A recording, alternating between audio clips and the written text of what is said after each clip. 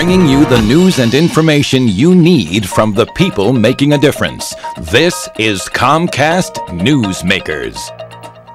For 3 years, you've enjoyed great theater productions in Camden. Now, the South Camden Theatre Company will have a new home. Hello, and thanks for joining us. I'm Joe Gorcho, and this is Comcast Newsmakers. This hour's newsmaker is Joseph Paprzycki, Artistic Director of South Camden Theatre Company. Our topic today is the 2008 season. Thank you for joining us. Hey, thanks for having me, Joe. Before we even get to the 2008 season, let's talk about the new theater that's coming up. Exciting things. In the site of my grandfather's bar at the corner of 4th and Jasper Street, which was actually the setting of my first play, we should be starting construction in March on the new Waterfront South Theatre, which is going to be a 99-seat theater right in the heart of the Waterfront South section of Camden. Through a lot of people's generosity, especially Pepe Paperno with the Dominica Foundation and Heart of Camden, headed by Helene Pearson. This looks like it's going to come to fruition, and hopefully we'll be in by next fall to open our 4th season in our own brand new theater. Well, how much does this mean to you then, in the site and the location where your grandfather was with his bar? How much does this mean? It's incredibly emotional. The play is actually going to be the major rebirth of the corner that it's set in. This building had been boarded up for 15 years. Water had been pouring into it, and every time I would ride past it and see my grandfather's business just falling apart, I always wanted to do something and say, how can we make something happen here? And the play came along and the inspiration for putting in a small theater. So it's really kind of turning the corner full circle, going from a bar to a theater. Well, how do you go about selecting what plays to write, what plays to produce, then that whole artistic process? What's that like? Well, what plays to write is really what inspires me as I write my own plays, and I've written over 40. Basically, I need to know why things happen, so it's motivation is my prime factor.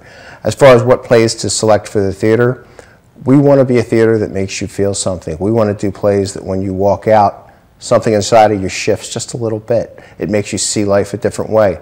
Last spring, for instance, last winter, we did The Exonerated, the play about people on death row. And recently, the state of New Jersey has repealed the death penalty, which makes us extremely proud that we were not a part of that movement. I think we're definitely a part of the movement, but that we did this play a year ago. How important do you think it is then, for people to understand that, plays such as the ones you produce with Exonerated can actually shift political action? I mean, wasn't that the point of sometimes creating movies? You see it in films all the time, that you see certain Hollywood productions put out to try to create political action, and you're doing the same thing at a smaller level, but still having a big scale effect. Yeah, theater is so much more powerful. You have the live effect. When we did Exonerated, for example, we had 11 actors standing in your face 10 feet away, telling stories about being put in prison under false pretenses, almost being put to death.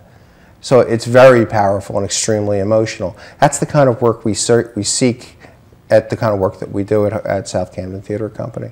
What's the feedback? What's the emotional pull-in from the audience? Do they really interact with the actors? They really do, and with a few of the plays now, with my play Last Rites or with Exonerated, or we did 5 plays 2 years ago now about the war in Iraq. When people walk out, something shifted. They're thinking, something's moving, they're emotionally moved. And that's the point of our theater company, is get you emotionally involved in the theater process. Well, let's talk about this new season that you're currently in the midst of right now. What are some of the plays you're producing? How'd you go about selecting them? I'm really proud to say we're doing that championship season by Jason Miller, which will open February 1st through the 16th. And we selected that due to personal relationships that I and Bill Rahill, who's playing the lead in the play, coach, had with Jason Miller, the playwright who died a few years ago. And this play won the Tony, the Pulitzer, the Drama Desk back in the 70s. It's an exciting, powerful play. And after that, we're going to be following in the spring with The Old Settler. It's written by John Henry Redwood. And it's all set in Harlem in the 1940s, about 2 sisters, and covers the subject of black-on-black prejudice, something that I had never seen until I saw the play. It's powerful stuff.